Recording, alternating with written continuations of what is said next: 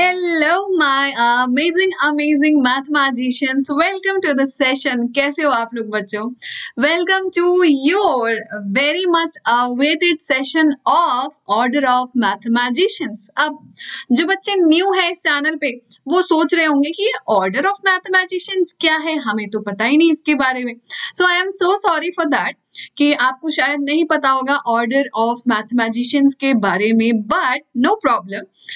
Basically बच्चों हमने अपनी क्लास स्टार्ट की थी around June end में, okay, and from then we have spent around more than 6 months now, और हमारी जर्नी बहुत ही अमेजिंग, बहुत ही खूबसूरत, बहुत ही धमाकेदार रही है कि नहीं मेरे mathematicians? All my regular students no हमने कितनी सारी मस्ती की, हमने कितनी सारी पढ़ाई की, हमने NCERT भी कंप्लीट कर लिया, हमने RD शर्मा के क्वेश्चंस किए, RS अग्रवाल के क्वेश्चंस किए, दिल की बातें की, एक दूसरे से डिस्कशंस किए, कई बार हमने मोटिवेशनल क्लासेस भी की, ओलंपियाड की तैयारी भी की, वैदिक मैथ्स भी पढ़ा और भी बहुत कुछ किया। एंड बट इसके साथ साथ जो स्पेशल था हम लोगों के लिए वो था फन एक्टिविटीज एंड जो हम एक्स्ट्रा करिकुलर एक्टिविटीज करते थे मिलकर, right guys? And the huge love of my mathematicians, मेरे सारे best friends, my BFFs.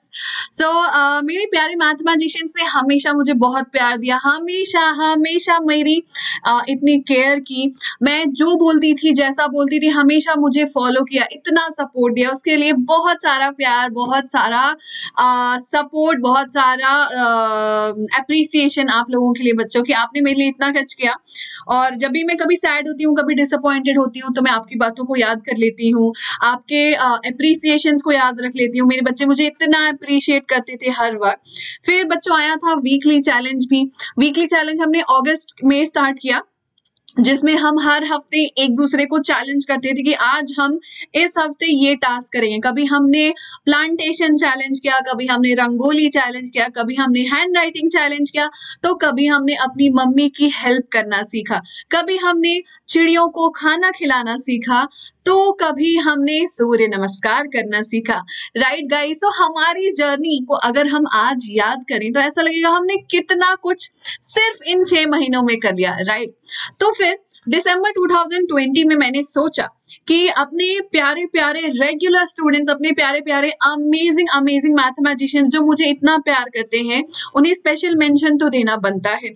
और थोड़ा सा फन लाने के लिए हम लेके आए थे order of mathematicians, which is nothing but हमने सोचा कि क्यों ना हम एक student of the year type का कंपटीशन करें। बट ऑफ कोर्स कोई एक बच्चा तो स्टूडेंट ऑफ द ईयर नहीं हो सकता, क्योंकि हर बच्चा खास होता है अपने आप में, राइट? तो हमने बहुत सारे क्राइटेरियाज रखी, जैसे कौन होमवर्क रेगुलरली करता है, कौन सरप्राइज टेस्ट में जीतेगा, कौन ऑलराउंडर टेस्ट जीतेगा, कौन मुझे यानी अपने मास्टर टीचर को सबसे अच्छे से जानता है, एंड वेरियस अदर थिंग्स। और ये सारी एक्टिविटीज हमने 2020 दिसंबर में की थी बच्चों, एंड उसका रिजल्ट अब आ गया है।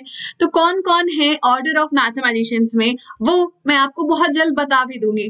बट उसके पहले मैं ये बात जरूर बताना चाहती हूँ कि जो बच्चे न्यू है मेरे क्लास में, वो बिल्कुल ये मत सोचना कि आपका नाम नहीं आया, या हो सकता है बच्चों किसी बच्चा जो रेगुलर स्टूडेंट है उसका नाम मिस हो गया हो, बिल्कुल हो सकता है, ठीक है? And I am really sorry for that अगर ऐसा हुआ भी होगा तो।